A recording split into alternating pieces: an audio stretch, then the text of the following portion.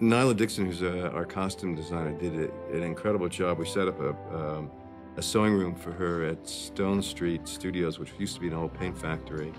And she had her 40 seamstresses working in there, creating over 19,000 costumes. And it's not merely creating costumes. That's far too easy a concept than what she actually had to tackle. It was very collaborative, Lord of the Rings. The fact that Richard really had been developing the concepts for Lord of the Rings, a lot of things were already in train before the wardrobe department ever showed up on the doorstep. I would say it probably took me a good 3 months to actually get how huge and complex this was. Because when I stepped on board, I don't think even I, who'd been doing, quite big costume shows for quite a while, I don't think we'd grasped it on any level. In an incredibly short period of time, you have to try and absorb an incredible amount of information. As you can see, there's a few frocks in this wardrobe department. The very first thing that you have to do is you've got to break out that script and work out how many costumes are going to be required.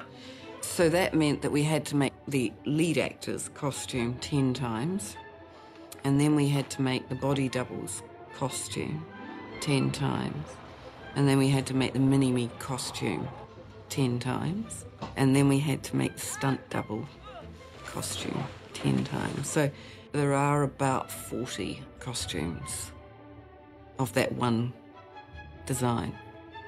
What I tend to do is you're always thinking about it. And the breakdown of the script, the budgeting of it, the costumes are moving through your mind all through that time.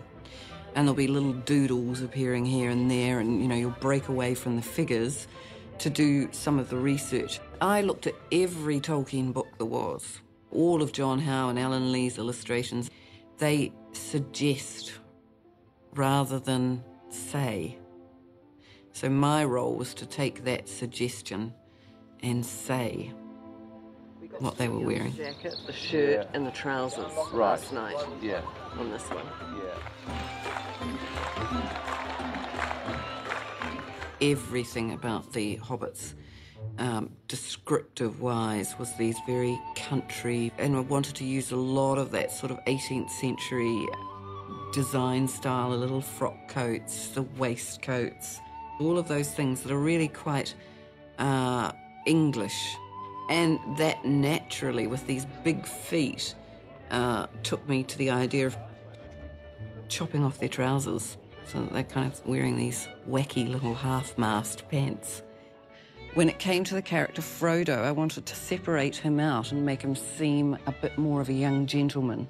So in that sense, we dressed him in velvets, but still had all the rougher elements that the Hobbits had in general. It absolutely made me feel more like a Hobbit, especially with the feet on and the wig. It had that Hobbit image.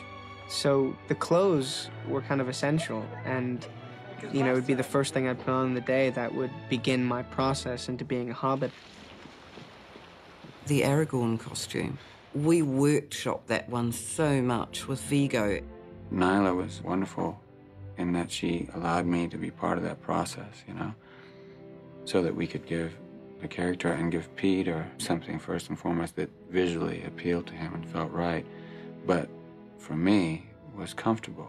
We put a lot of detail into this because the idea is that for the character, for Viggo as an actor, as he puts on this costume, layer by layer, he is putting on that character.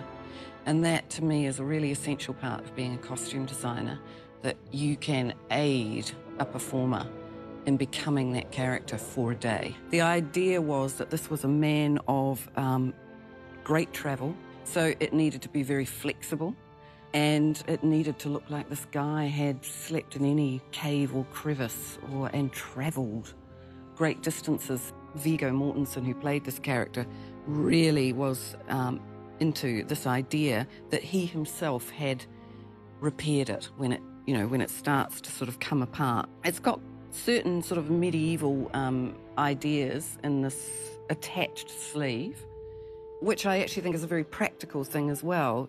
I mean, if it gets too hot, if it's summer and this person's travelling, it does have the idea behind it that this can be detached and then just whipped back on. It was a choice of mine to go for this really beautiful green, which a lot of discussion about this costume is it's black. Well, it's not, let me tell you. This is a beautiful licorice green colour. We thought it was really important to have some pieces on him that told a different story to this rough, travelling, fighting man. And it's in places like this that we felt that we could just slip in the sense that he came from or was given things that were much more regal. With the elves, I wanted the Rivendell elves to feel different to the Lothlorien elves. How we went about that was a slight colour shift. There's a bit more colour around the Rivendell elves than there are the Lothlorien elves. And other than that, the design ethic of both is very similar. What I was looking for was the sense that these people were not of this earth, this Middle Earth. You wanted the sense that these people sort of floated through the landscape. So I hung all the elf costumes off the tops of their bodies, so giving them as much length as I possibly could to accentuate this idea that these elves were much taller than man. Galadriel is the ultimate elf. She is our most white, our most beautiful, our most elegant, and most of Kate's dresses have this very, very slight drape around the neckline. Again, these really huge sleeves, again a lack of jewellery other than what are considered important pieces to the story. But we used the most glorious beaded fabrics that we could get our hands on. And for the men, you do want them to have an incredible presence. So we went for quite a sort of high collar, smooth hanging, and these huge sleeves, that the idea when they lifted up their arms that they would fall back, and under the sleeves are these really beautiful brocades that have got quite a lot of metal thread in them, which of course gives you that fabulous glisten. I wanted a relationship between the elven costumes and the wizards, because I think there is a relationship between those two. With Saruman, I wanted to create the sense this is the head of this order. I wanted a grandness, and I also wanted him to have the stature of an elf. This is the costume of Saruman the White, who was played to perfection by Christopher Lee. The concept behind this costume was to give it as many textures as we possibly could, because when you've got a character who's called Saruman the White and he's going to be in white robes, we needed to get some sense of definition happening to that costume. And so the way we went about it was to use different textures in the fabrics themselves. So whether it's the linens in this underneath piece, these incredible brocades here, and then we went to a silk, which has got quite a lot of pattern in it. And a lot of these sorts of things don't come up on camera in a huge way, but what they do is they just give it much more life. It's also slightly worn.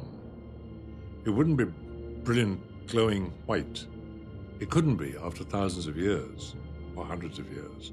So they were very clever there. They said it must look not exactly shabby, but worn. We've really aged this costume down. It's quite extreme at times. You know, like we've actually sort of put quite a bit of life into that breakdown. You can see, you know, it's starting to get ever so slightly threadbare in places. And again, looking for elements that were going to create that sense of age. He's been a wizard for a long time. It would be wise, my friend. Tell me, friend, when did Saruman the Wise abandon reason for madness? There's a lot of drawings of Gandalf. In fact, he is the one who appears in more images than anyone else in the most defined way. In the discussions with Peter constantly referred to a drawing of John Howes, and I went, why don't we see if we can make this come off the page? The actual gown of Gandalf came together really, really easily. There's lots of hand stitching on it. There's lots of men's in it. The idea was that this man needed to look like he never took this costume off. You know, we liked that idea of bits of twig and leaf caught up in it. I was always concerned that there should be mud on the fringes of the long robe, and if he'd been riding, that there should be splattered mud further up the costume. Then we began work on this hat. Now, I have this fabulous milliner who works with me, Hayley May. So we developed it to a point where Pete felt that we were, you know, we all were feeling that we were getting there, and waited for Ian McKellen to arrive. I mean, I can still remember the look on Ian's face as the hat was handed to him. I mean, he's such a fabulous man, and there was just this imperious kind of, like this. And then he popped it on his head, and it's one of those magical moments where even Ian himself had to admit that suddenly Gandalf was in the room with us. Because that was her intent, is to make this, forget any other movies that she's done, forget whatever movies you've done. You're here, you're playing this character, let's make this work, and let's make it look interesting as well. And she did that.